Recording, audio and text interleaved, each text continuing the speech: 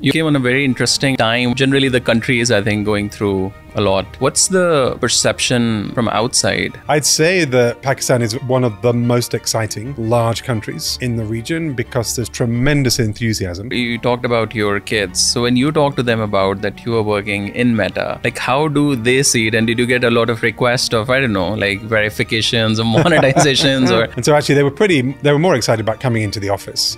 One thing about tech companies is they're pretty generous in terms of the free food and drink. How you guys are working with the creators, because the creator economy, as we discussed, is quite huge. There is a lot of growth which we have seen. We really try to improve connectivity so that creators here in Pakistan can reach not only people here but reach people around the world. So I'm happy to let you know that we are connecting a cable early next year to Karachi, which is 45,000 kilometers long, which will connect Pakistan with 33 other countries. What's stopping Meta to bring monetization to Pakistan? How much time do you spend on Meta? Wow. It's an interesting one because I'm using products kind of all day, every day in many ways. The WhatsApp is by far the product I use more than anything else. What does public policy have to do with a platform where we just go and spend time and watch videos? Wow, that is a big question. Talk to me a little bit about working with Meta. I did have somebody who said to me, how is a guy as old as you going to cope with a company as young as this? That's just not the case anymore. From my personal perspective, it's been an incredible company to join. I think one of the questions, especially from the creator economy, if they're watching, how to go viral on social media? That's maybe the $64 million question, really, as to what is the kind of content. Look.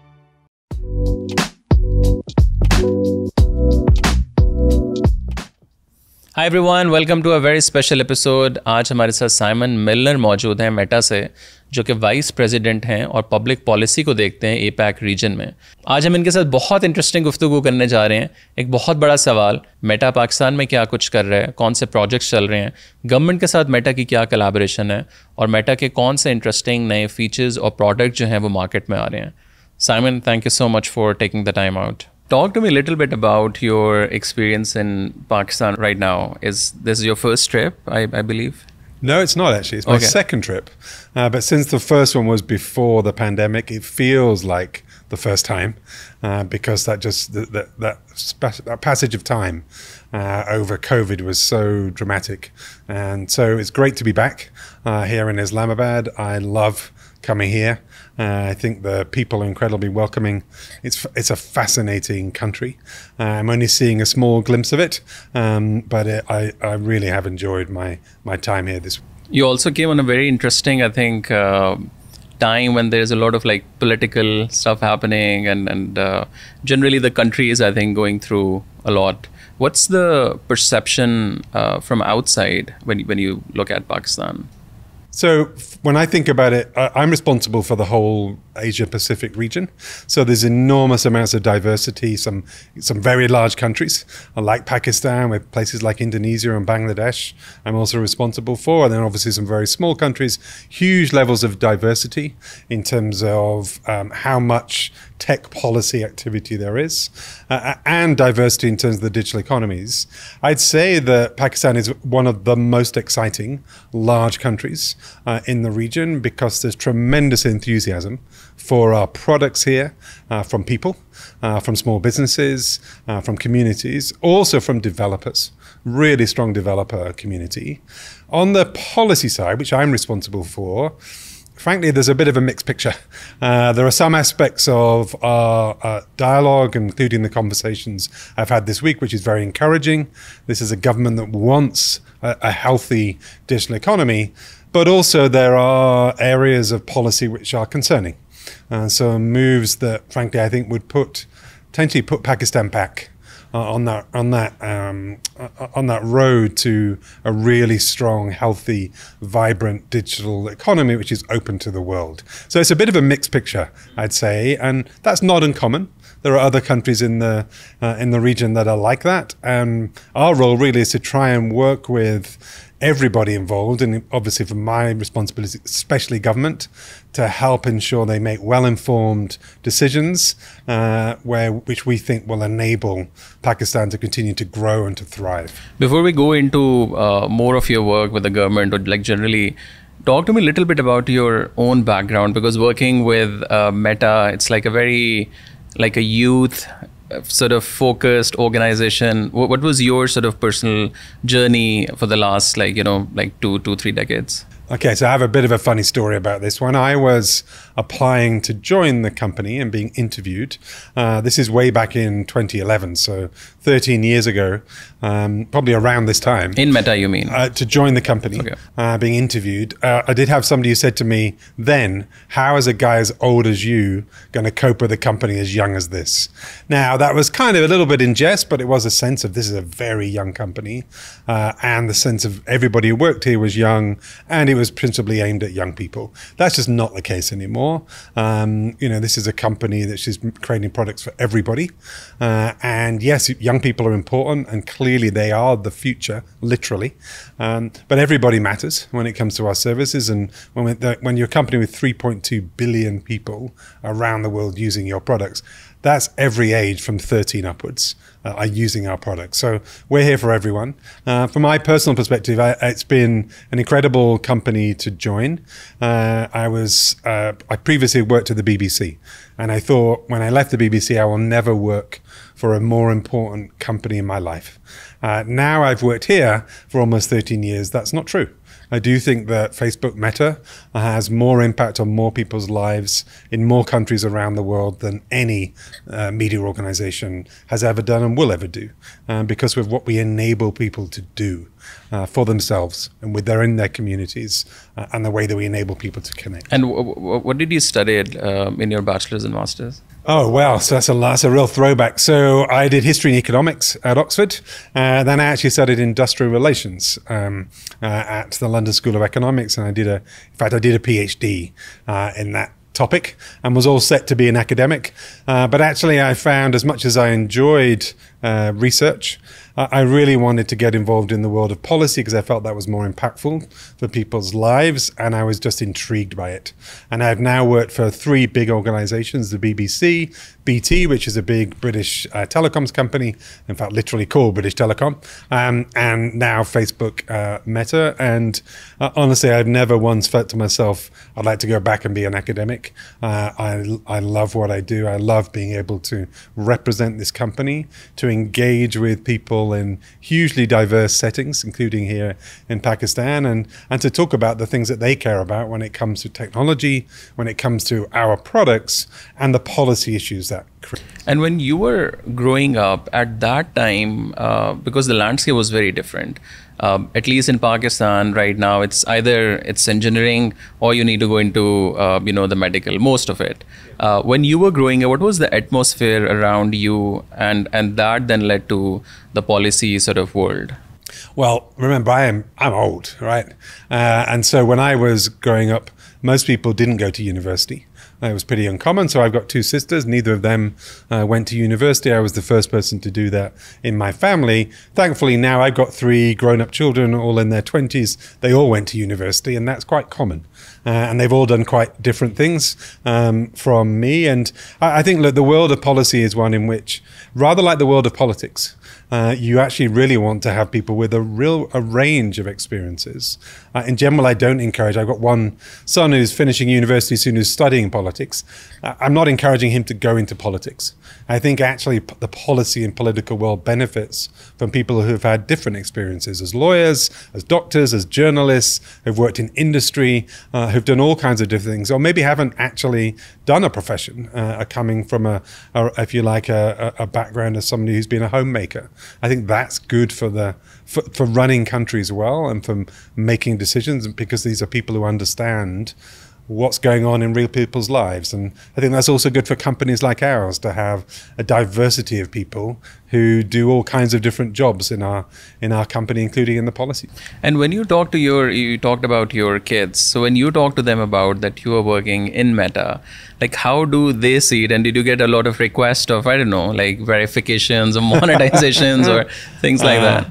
Well, look, my kids were young when I started. Only one of them had a Facebook account when I first started in the company. And so actually they were more excited about coming into the office. One thing about tech companies is they're pretty generous in terms of the free food and drink that we provide for employees, and we encourage people to come in and explore our spaces, to bring their families in. So I did have one time with my son, who was probably 8 at the time, coming in, and we had to frisk him on the way out because he'd put so many sweets or candy all over his body. We had to frisk him and kind of say, look, you can't take that much home with you. So he's now 22, and in fact, he and some friends are driving across from London to Mongolia. So I was messaging with him a couple of days ago. He's in Armenia at the moment. So he and I are actually much closer together than we normally are, between Singapore and Edinburgh, where he's studying. He's now in Yerevan, the capital of Armenia. I'm in Islamabad. I mean, it's pretty hard to get between the two places, but we're closer than we usually are together. So but just going back to your question, they were pretty excited about Dad joining a tech company, an American tech company, having worked for 2 big British brands before. They were intrigued as to what it was all about. They were very excited when I was able to take them to our headquarters in Menlo Park and to explore that. So yeah, they're pretty. I think they're still pretty proud of Dad for having come and doing this. And now, in particular, they love the fact that I moved halfway around the world.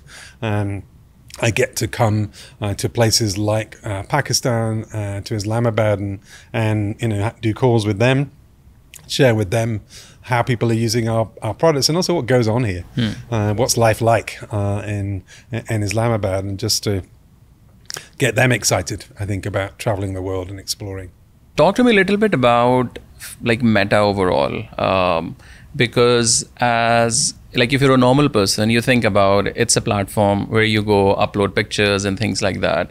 And in your whole conversation, you talked about products, you talk about public policy even. So if like an average human is watching this, they'll be like, what is like public policy have to do with a platform where we just go and spend time and watch videos? And the whole evolution of Facebook, starting with the university for university students, and then from there, like mainly for the friends and family, and then focusing on news, and then no focus on news, and then AI, and then things like that. So how's the journey of like Meta overall? Wow, that is a big question. I love that kind of question of how do you explain why Meta even needs a policy team, let alone what do we actually do?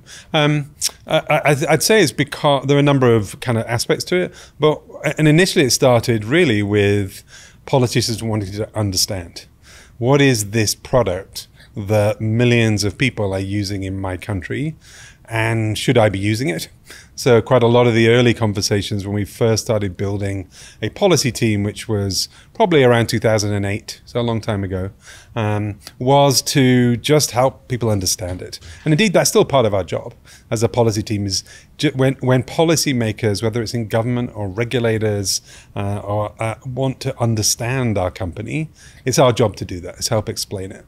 It's almost like we're the ambassadors. So just as Pakistan has ambassadors and diplomats around the world to help foreign governments understand Pakistan, understand not just its people, its policies, its industries, all those things. That's what we do, right? That's the easiest definition I've ever got. That's really. But then the other side of it is a recognition that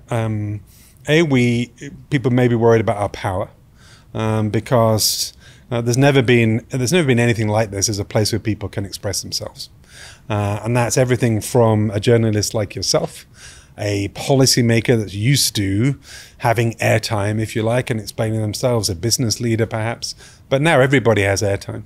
Anybody can go online and share their perspectives on what's going on around them, in their community, in the country, internationally, on an issue that they really care about, like, say, climate change, which is obviously hugely important here in Pakistan. And that can get around the world very easily for free.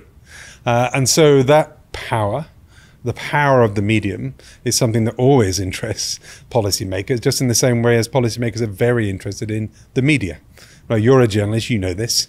When you go and interview politicians, I'm sure that they know that you are able to reach people through your podcast and through your media that they can't directly. And so there's that sense of power. And then I just want to be honest, there's also a sense of, well, look, when you have 3.2 billion people using products, not all of those people want to use it for good. The vast majority do. The vast majority. But there are some people who want to propagate harm, either through incitement, for instance, or through crime. They're actually trying to engage with someone in order to defraud them. And so governments are rightly concerned about, well, what are you doing, Meta, to keep people safe, to manage those issues? How do you work with law enforcement, for instance, if there is criminal activity? So there's all kinds of different things that have developed over the years in terms of the work that we do. I'd say that in this region, the great majority of it is about harnessing that excitement about what these products and services can do for people, for whether it's a female entrepreneur during COVID.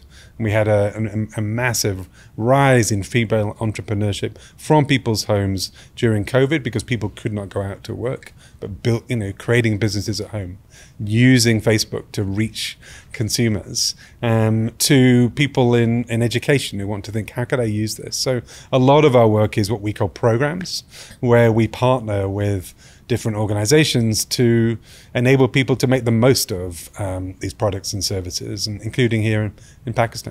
And also, how do you guys, obviously I'm sure there is a team who looks into insights or into a long-term strategy. Okay, we need to focus on this, like the climate change, or as an example, the reels are now trending, or like shorts and things like that.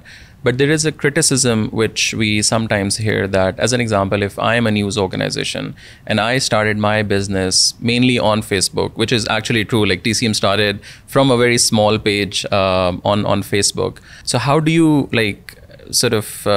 define what's needed and what's coming? Well, frankly, like every company which is reliant on people getting value from products, it's to do with consumer preferences. So yes, there was a period when we felt that by partnering with news organizations, including in some cases actually funding the production of extra additional content, that people would really value that as part of their Facebook experience in particular, particularly on Facebook. It's less so with Instagram. Frankly, we found that we weren't right. People did not value it. People generally, such a very small proportion of people's content in newsfeed. I know it's called newsfeed, which might imply news, but actually that's just a term of art. It's a feed. A very small percentage, less than 5% of content in newsfeed was news. We're focusing on other things and a whole realm of other kinds of creators. So before we go into the creator economy, because Sure. I feel like people would be, I think, more interested in that. But talk to me a little bit about your presence in Pakistan. For how I know, you don't still have a proper office, which a lot of my colleagues complain a lot. Facebook should have office. There is no one to contact. But obviously, you have a team in Singapore where people go and talk to them. But as in whole, what are some of the projects or some of the partners as well in Pakistan which you guys have? Well, so we have about 60 million people using Facebook here, and that's obviously a pretty high proportion of the people who are online. You're right, we don't have an office, but that's true of many other countries in this region and around the world where we have similar or probably more users, and that's because this is an online service. And in the same way that it's just as easy if you upload something here, any of your friends, wherever they are in the world, will see it at exactly the same time. In the same way, our team, we do have a dedicated team for Pakistan. They are based in Singapore, along with our dedicated teams for many other countries. They are in regular contact with the government and with partners here, and it makes no difference about the fact if they were based here.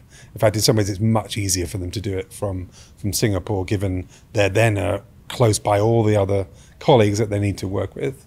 But going on to partnerships, look, just this week we've the first event I was involved in pretty soon after arriving in the country was a really brilliant event all around the use of AI, where just a few weeks ago we kicked off this competition to ask for developers who were creating products for Pakistan using Llama, which is our open source AI model, and we invited people to pitch their idea. Either they're already using Llama or they plan to use Llama. We had 112 applicants. We partnered with NICAT and with Ignite and with the Ministry of IT in this competition. So they helped us find those people and encourage people to apply. And then we had 3 finalists who pitched this week, and the winner will go to Singapore in a few weeks, alongside kind of the winners of similar competitions in 12 other Asian countries, and stand to win a grant of $100,000. Now that couldn't happen without partnership. We couldn't have done it on our own, and those partnerships, some of them are new, some are long-term, but it enables us to be able to reach more people with our programs in Pakistan. And that's typical of what we do elsewhere in the world, but Pakistan was the first country we did this, and that, a lot of that is to do with there's so much excitement. And why Pakistan? Developers. Because of that, because there's so much excitement here. We also launched Meta AI, which is our own service built on Llama, which is integrated into Instagram and WhatsApp and Messenger and Facebook. This is one of the few countries in Asia where we've launched it, and it's really popular. So we're really happy with that. So it's really because we saw good partners, real excitement, a strong developer community, that we were able to make it happen here first. So really strong start for this. It's called the APAC AI Accelerator. I'm delighted with it in terms of just how many applicants we had and how strong the winner is. Do you want me to tell you about the winner? Yeah, I would love to know. So the winner is from a developer called, I'm going to hope I get this right, Transverse AI. But I can tell you about the product. The product is Urdu Llama. So what they've done is taken Llama, they've added their own Urdu content to it, and they've created a product that can enable people who are not literate to be able to speak into a device and create high quality, written Urdu, and to be able to send that as a text, but also to integrate, to ask questions of the Urdu Llama in their own language and to get answers back in their own language. Wow. So they're creating something which is going to be incredibly useful for tens of millions of Urdu speakers here in Pakistan. Also, talk to me a little bit about, if you talk about the partnerships, I'm sure you're working with the government, and on a political, let's say, scale, the fake news especially, there are a lot of blasphemy cases. There's a lot of other similar stuff which is happening. And Facebook is sort of a place where we see a lot of these things, and you have a lot of programs to counter it. But with the Pakistani government, or generally in Pakistan, how are you thinking to sort of prevent that? And what are some of the work you guys are doing here? So there's a couple of different things. One is we have some long-standing education initiatives, one called We Think Digital, which is now this year reached 45 million Pakistanis with information about kind of appropriate behavior online, and also what to do if they come across something which shouldn't be there, and how to report it and how to get that actioned. And we've got more to come on that front, more safety initiatives, and particularly some focused on young people and educating them about how to keep safe. Look, we also have, and this is public knowledge, just like in other countries which have particular rules around speech, we have a relationship with the authorities where they can alert us to content which they believe is locally legal, and then we can review and act on that. And we report on that publicly in our transparency report, which comes out a couple of times a year.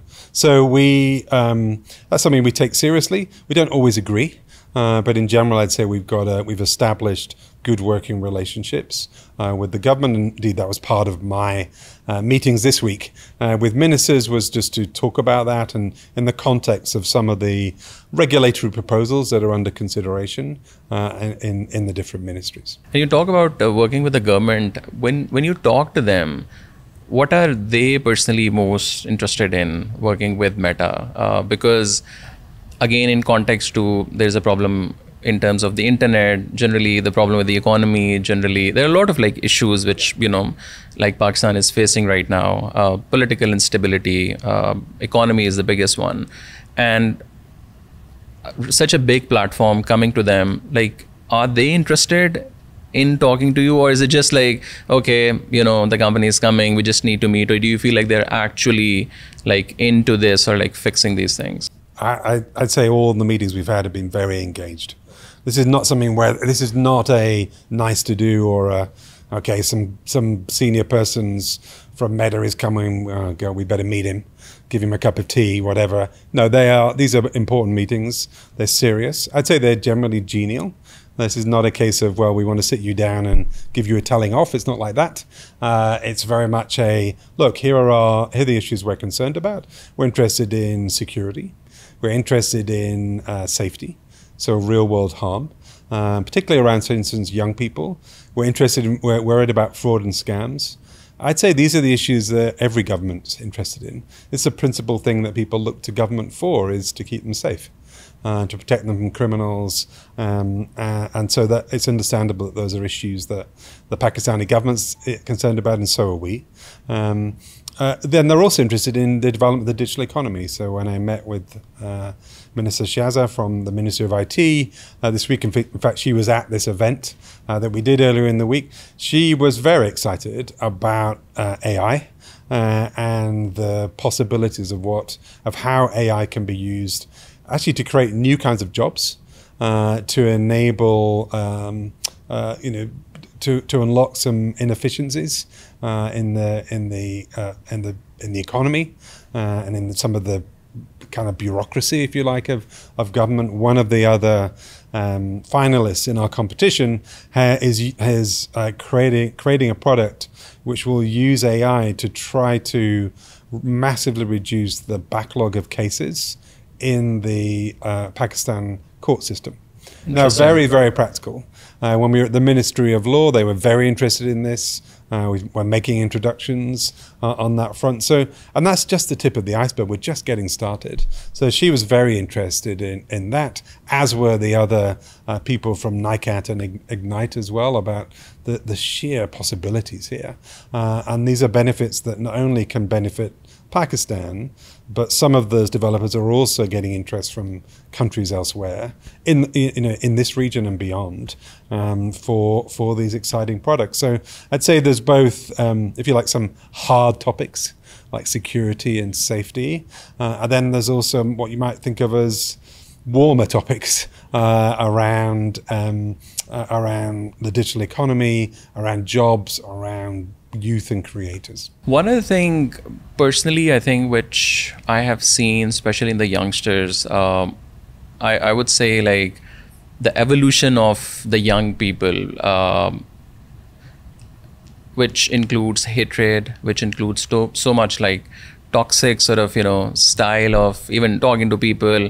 And one thing I feel like which I've noticed after the rise of digital, whether it's a TikTok or a YouTube or a Facebook or Instagram, before that, if you have any sort of thing, you go to someone and talk about it, and you're very like sort of calm about it. And after these like platforms, one thing which you have seen, like people are very aggressive. There is a lot of like hate. There's a lot of like, again, a blasphemy cases, like a fake news and things like that.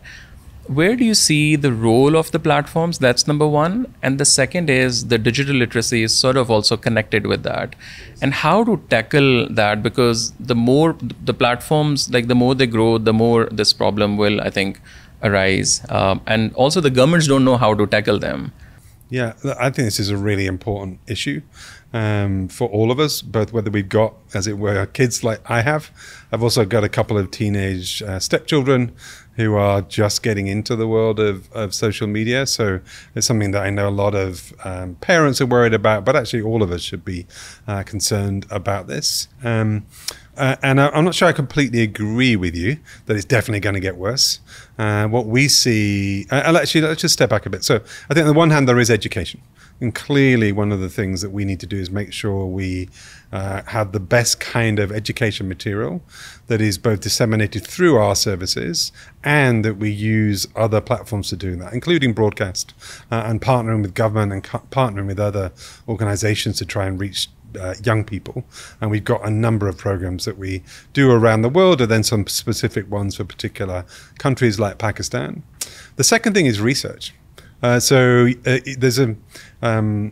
really important to actually understand what's really going on, and not just to base it either on your own experience or maybe your perceptions of what's going on for younger people. So this general notion of that if a young person is feeling depressed or down, that social media is going to make it worse. Actually, there's lots of evidence to suggest otherwise.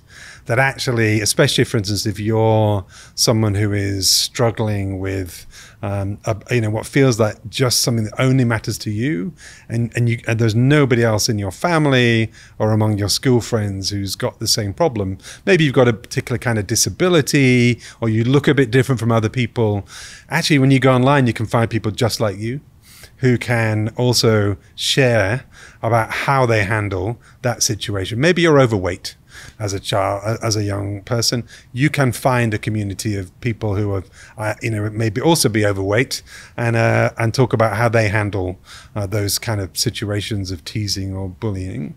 So so actually doing the research is really important to understand it. And then, and this is something that's absolutely our responsibility, is thinking about what can we do in terms of how the product works to try and address the issues that are maybe not helped by the way people use our service. So one of the things we can do is say, let's for teenagers have screen time, and say, we're going to make it easy or we're going to have reminders, for instance, that says, hey, you've been on Instagram for 45 minutes or maybe 2 hours during the course of this day. It's time for a break.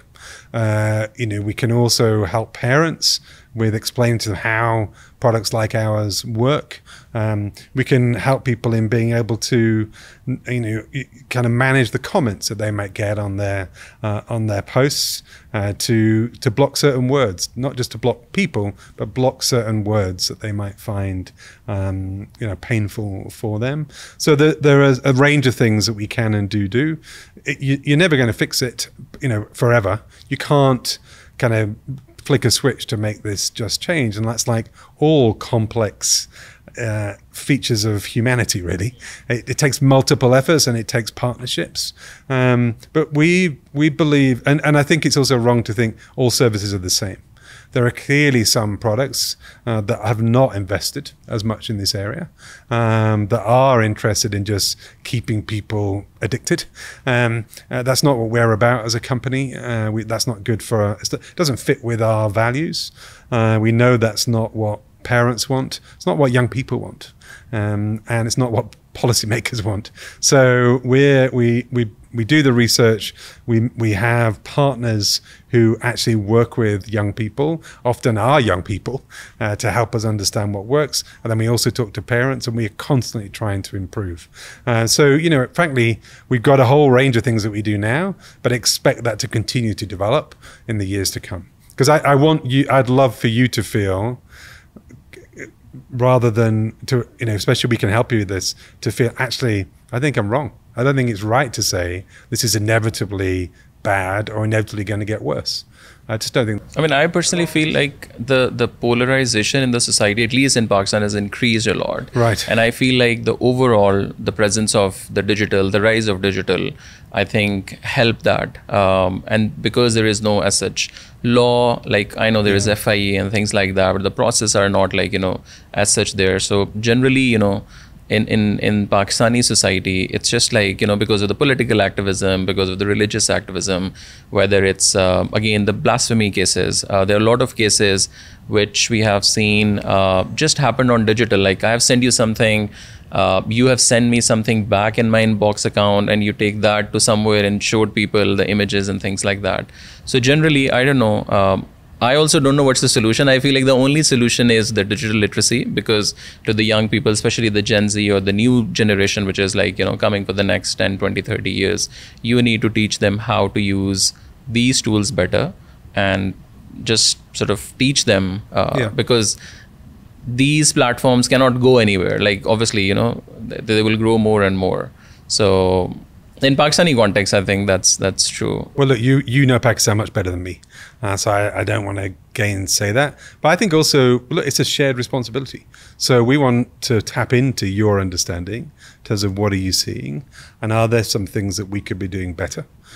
Do we need to tweak that? Do we need to change some of that education to adapt, to be responsive to new developments in society? I mean, one thing we do, for instance, when there is, one thing we're particularly focused on is where online kind of what you might sometimes call hot speech. So when people are getting very agitated about something, that could be associated with real world harm. So violence in the real world, and that's when our partnerships with the authorities can be really important. So we have the kind of relationship where they can say, "Hey, look, there's a particular flashpoint, this particular religious holiday or religious event which could lead to communal violence. Can you just be really ready for if we alert you to content that might be inflaming the situation?" So we'll say absolutely. We have a dedicated team. We'll say we'll make sure that they're on standby for that, and then we can work really quickly to deal with that kind of content. Often we will find it ourselves. So once we'll particularly say if there is some content that might go viral, we can deal with that at scale. So there are things that we can do, but I think in general this is a whole of society issue, the issue of polarization is obviously a hugely significant one politically. I think the evidence, I want to say, is really quite mixed. We see some societies where they've got incredible penetration of the internet and social media, which are less polarized than they've ever been, and some which are more polarized. So it's not obvious that there's a causation. What is clearly the case is if you've got a highly polarized society, that is going to be represented online. And I think there's therefore a kind of a partnership needed to see what we can do to try to alleviate the worst kind of consequences of a highly polarized society. But also polarization could be something which is about, hey, we're having a really fierce public debate about what's the right way forward for our country. And that should be something that people have. It's an incredibly important part of democracy, and so we want to ensure that we enable that.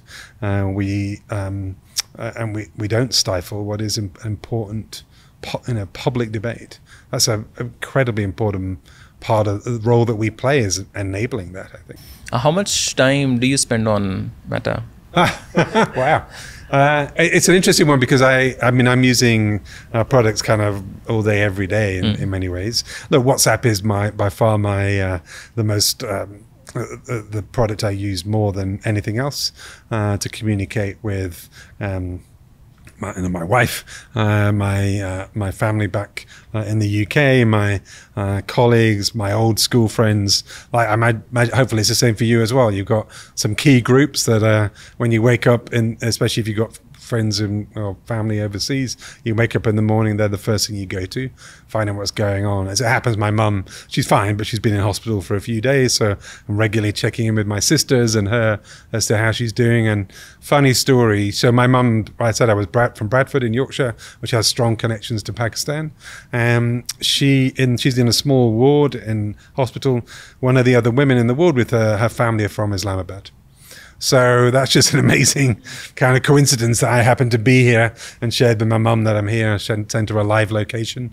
And then she said, oh, one of the ladies in the ward is, she's got family from Islamabad. So I just love WhatsApp for that for that private, small group, one-to-one communication. But, now I'm loving Threads. If you're checking Threads out, I think it's a wonderful space. And I'm particularly enjoying, it seems almost every day, there's more journalists who are joining Threads, and there's a real community of journalists on there, which I'm not part of that community, but, I'm fascinated by journalism, around the world. So I'm loving Threads.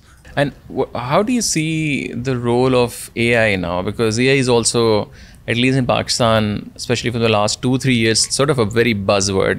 Like as entrepreneurship or a startup was like a thing in Pakistan. Still now, obviously, we have seen the space, but the last 2-3 years, I feel like, again, because of the different factors, economy and politics.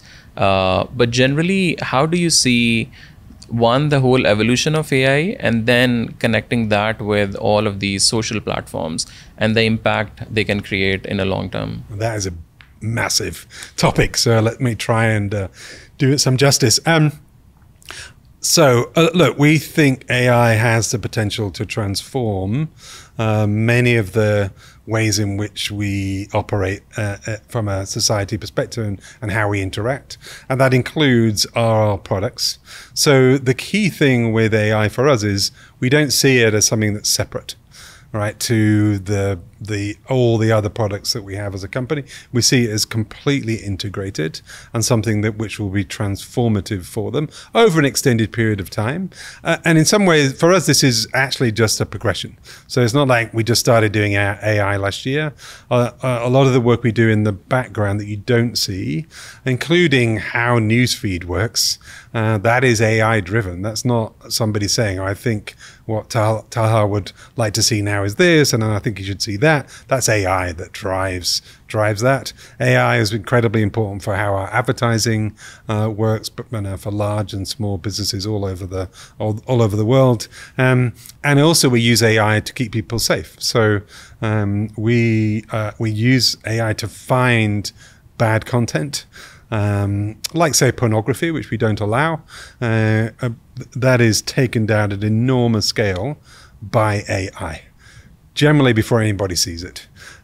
So we've been using AI for a long time, but not in the foreground, if you like. It's not been something that you see when you're using our products. And now it is. So we've integrated Meta AI, and Pakistan is one of the first countries where people are seeing it. We're integrating it into the product, and we're seeing it as a way for people to create content, for using the Imagine feature, for people to maybe improve some of their language. And that's both for people, if whether it's you doing it in your primary language or a secondary language, to say, I just don't think I've written that quite right. I can use AI to improve it, to get good information. So for instance, before I came here, I did think to myself, imagine if I had a few extra days, where would I go? And I used Meta AI for that. I just asked it the question. So instead of doing what we might normally do, which is go and use a search engine where you'd get so many results and you think, I just don't know which one of those to actually explore, just use Meta AI, and it gave me some great tips. It made me feel like, I definitely should have stayed on longer. There's some great places to go to. And my team here say, Simon, next time you come, you at least have to go to Lahore, and you need to go up north. You need to come for 2 weeks. So I could use Meta AI for that. So there's a whole range of uses, and there's going to be so much more to come. Also internally, we use it within the company. So for instance, one of the things we have to do as a policy team is write submissions to governments. When governments put out proposals for instance, new privacy laws as being considered here in Pakistan, they will hopefully put out a draft and enable us to comment on it. When we do, we use AI tools to actually almost like produce a first draft, or when we've written a long draft and say, well, we need something much shorter, we can use AI to do that. So there are all kinds of tools that are available. And then what I think is much, much more exciting is what other people can do with our product. So we have these llama models. They are what's called open source. So anybody can access them, can download them, can use them to build their own AI-based products. And I was talking to you about this competition earlier. One of the other finalists was creating an AI that could help people who are taking this English proficiency test. I can't remember the name of the acronym, but it's when if you want to get a scholarship to go, and particularly say if you want to go and study elsewhere, you need to demonstrate your proficiency in English. It can be very expensive to get tutors to help you do this. They're using AI to create an online free service to enable people to test their English, whether that's spoken English, written English, set them tests, etc., mark it for them and give them tips to get up that level that you need to get up on your proficiency. So a great example of using a product that we've created, which is genuinely designed to create an ecosystem of AI-based products which are good for people and which people can use to improve their lives for fun, or to just make kind of ordinary everyday things more efficient. So I've talked to one of my friends that I will be sitting with you, and he's a content creator. And he said, I have only one question. Okay. When is monetization is coming to Pakistan? I'm sure you've heard that a lot. I have. Like, what's stopping Meta to bring monetization to Pakistan? Because the creator economy is like huge in Pakistan. So what's like, is there any plan? I can say there is, but I just want to be clear. This is not something where, as it were, we're just saying, oh, can't be bothered. Oh, it's only Pakistan, who cares? No, there's a real recognition that this is something which is, we get asked about a lot. I'm glad you've asked me. There are some legal issues associated with it, which have been hard to figure out. But how do we actually do it here, given the way that the banking and legal system works? We are making progress, and we are hopeful that we will be able to get there soon. So we will be able to launch monetization soon. So it's a work in progress. Yes, but it's a work in progress which is hopefully going to lead to a positive conclusion pretty soon. Also, can you talk to me a little bit about how you guys are working with the creators? Because the creator economy, as we discussed, is quite huge and massively, there is a lot of growth which we have seen. So is there like a particular program from Meta to work with the creators in Pakistan? So we do have partnership teams that try and take opportunities to engage with creator communities, often with partners in the region. So I know that they have produced a podcast, which is particularly targeted at Pakistani creators, and we can share those details with you, so you can share it with your audience. I'd say that one of the other things we do is we really try to improve connectivity so that creators here in Pakistan can reach not only people here, but reach people around the world. So I'm happy to let you know that we are connecting a cable early next year to Karachi, which is 45,000 kilometers long, called To Africa, which will connect Pakistan with 33 other countries and will improve connectivity here. Is it the internet or? It's our services. Okay. But this is similar. A lot of the connectivity around the world of subsea cables is paid for by companies like us, and to ensure that our products work really well for the billions of people using our services. So that will help everybody in Pakistan, providing that the services are able to run freely here, and that will include creators. So there are investments we are making in the connectivity infrastructure that supports services like Instagram and Facebook, and Threads and Meta AI and Llama. All of these will get better once that cable lands, and will improve the ecosystem, if you like, for Pakistani creators to really ensure they distribute their content around the world. Can you tell a little bit more about this? So, sure. So there is this cable which is going to connect from Pakistan to Africa. 33 other countries in Africa and the Middle East. And so this is a cable that goes all the way around Africa and then connects back to the US. But it's one of the landing points is in Karachi, and that's going to be in 2025. And how would that affect the user? Well, what it does is improve the the bandwidth, if you like, improves issues like latency, improves connectivity. Now, we also rely on other people's networks within Pakistan, and we want to ensure that those are able to operate freely without interruption. That also matters. But this would be hugely beneficial for people here, but also enormous numbers of people in Africa as well, and just connectivity in this region will be massively improved because of that investment. And how do you see the whole creator economy? Because before, like if you go back, let's say 5 to 10 years, the brands were more into the scene, like publications like BuzzFeed and Vice. As an example, like we are TCM, so we were like, the publications were like more in front of that. But now we have seen the creators are sort of crossing that sort of race, if you could say. How is the whole landscape changing? Well, it's changing in so many ways. One of them is in terms of the formats that work best for creators and brands, actually. We've seen enormous success of Reels, a huge growth in the use of Reels, and that short form video content, and the people who can create that sort of content. And I imagine you enjoy that kind of content. I certainly do. And our ability to connect creators with people who enjoy their content and eventually monetization here.